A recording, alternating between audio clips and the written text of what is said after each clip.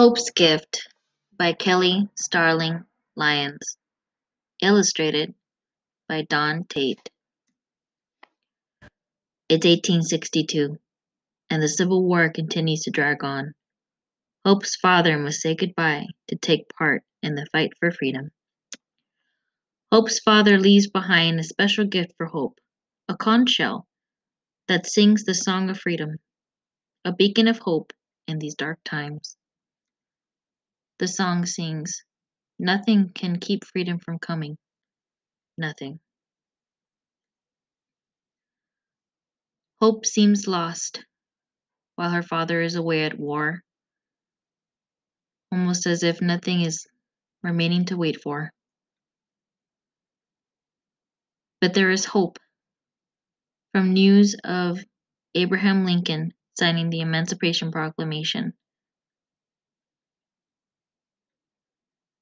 On January 1st, 1863, President Abraham Lincoln signed the Emancipation Proclamation. Though it did not abolish slavery, it served as a beacon of hope for freedom. It served as the change of meaning for the Civil War, as it became known as the War to End Slavery and Save the Union. This led to the transformation into our present-day country of the United States of America.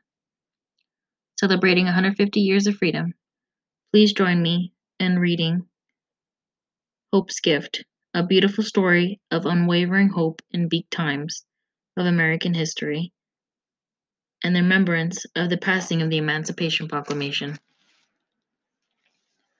Starling Lyons' Hope's Gift is a poetic and moving story. The beautiful illustrations in this book bring the story to life in a way that is quick to catch your eye and connect to the characters. Kelly Starling Lyons grew up in Pittsburgh, Pennsylvania. She became inspired to write children's books from reading Something Beautiful by Sharon Dennis Wyeth. The inspirational experience sparked motivation to develop her own voice in her writing. A few of her other books are Sing a Song, How Lift Every Voice, and Sing inspired generations.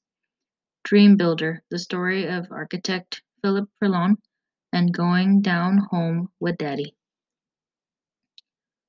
Don Tate grew up in Des Moines, Iowa. He currently lives in Austin, Texas.